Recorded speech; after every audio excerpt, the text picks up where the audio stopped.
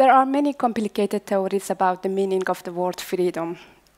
For me, a simple girl from Afghanistan, I knew what it was to feel unfree.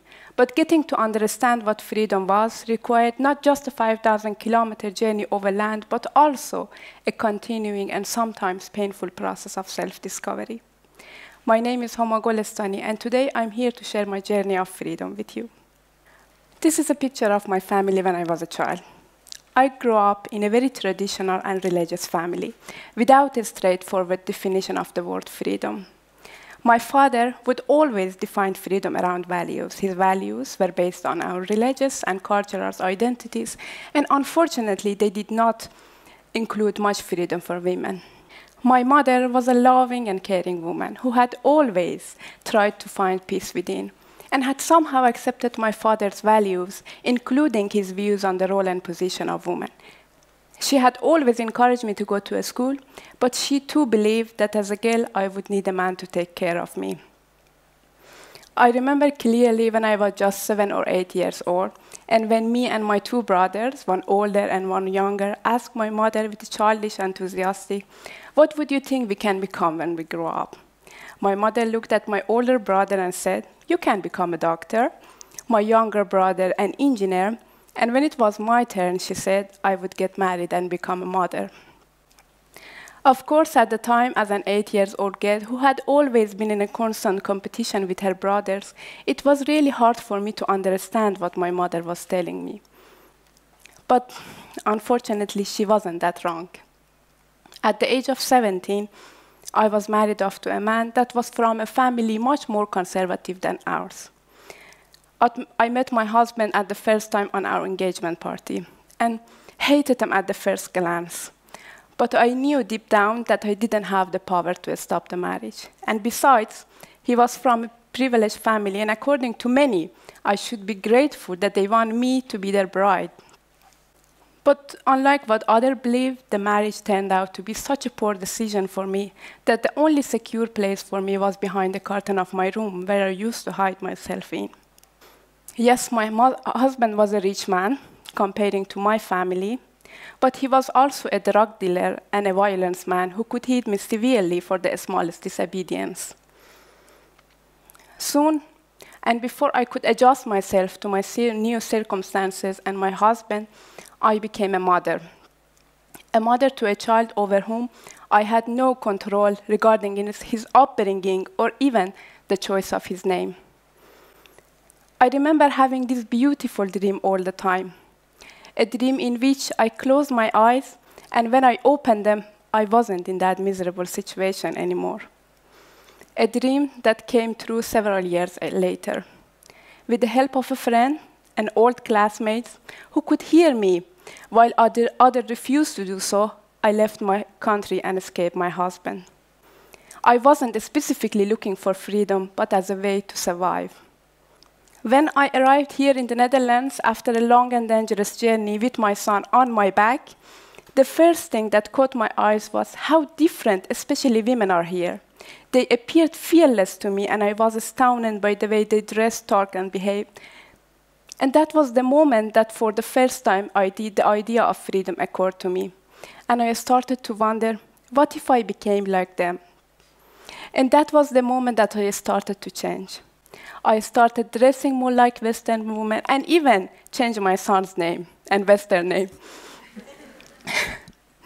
From the outside, it seemed that I was eventually given the freedom. Freedom that at the first glance, I just assumed to be about my appearance. From the inside, however, I was still old me. A person who needed someone to tell her what should or shouldn't do.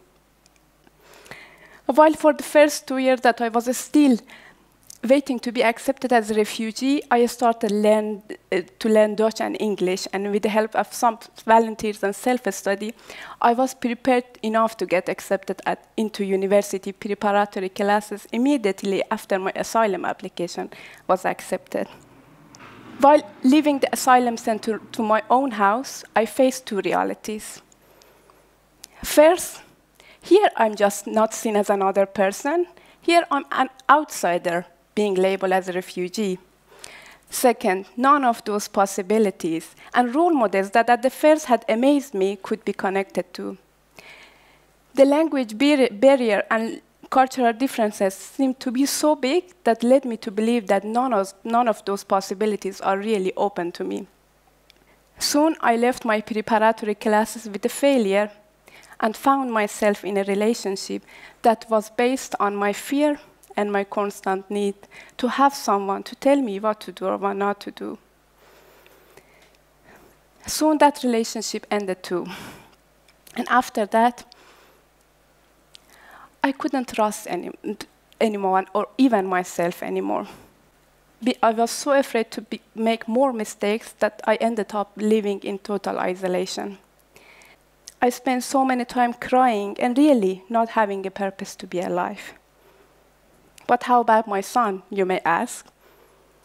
Sometimes it felt as I couldn't even see him. My days were so dark and I felt so weak that everything seemed to be bigger than my power, the power of being even a mother. But what could I do? I asked myself one day. Acceptance? But could I really accept seeing my son struggling and let him be so lonely? My answer was no. Although I didn't know who I am here or what I want, I knew clearly who I am not. I am not a person who gives up. I am not a mother who raised an unhappy child. Knowing the person that I didn't want to be gave me the strength to get out. And despite my terrible Dutch that always made me afraid to others, I started to establish connection.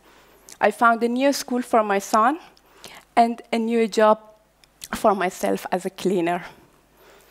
This led me to gain a bit of self-confidence and helped me to find my values and self-respect. I remembered how much I always hated the idea that as a woman, I would always be dependent on a man, that I am not allowed to do the majority of things that are regarded as men's rights. Now I found independence as a value and as a basis for greater self-confidence. And over time, when I gave myself the permission to dream again, my dream of becoming a lawyer emerged. I wanted to become a lawyer to improve women's rights in my country. That was what free Homa in me would want to do.